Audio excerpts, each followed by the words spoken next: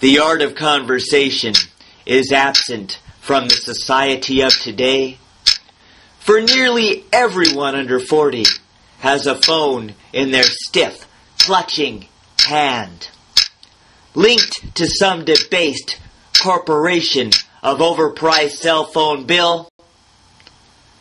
like it was the sanctified second coming or a redeeming holy land. I hear people talking in Tinseltown trashy brainless trivialities, but never engaged in intellectual or a political debate. Instead, they speak of trifling sexual conquest and menstrual cycles,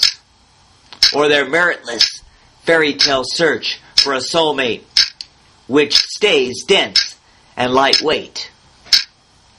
The phone takes the place of an orgasmic sex partner when talking and texting, as people nearby are forced to listen to them in a fancy restaurant, using blasting, obscene, and unkind racist language as if it were private, for their dirty, undiplomatic conversations are always nonchalant.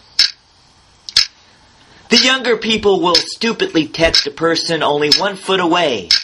because they cannot hear their own foolishness with all the other phones ringing, and they are quickly texting endlessly as if they were paid by the letter, where the torturing arthritis-inducing trivialities are swinging. Phones for women like dresses and shoes come in different colors to match outfits, as the text and conversations are shuffled like a declining deck of cards,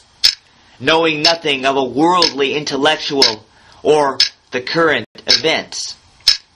using indecent slang with nasty talk and text with no well-mannered regards. The exquisite art of clever conversation will never come back again, and no one has even a snappy, sophisticated hint of an answer. But maybe newfangled technology will make stylish cell phones obsolete, or maybe all of the overused brain-dead users will die of brain cancer.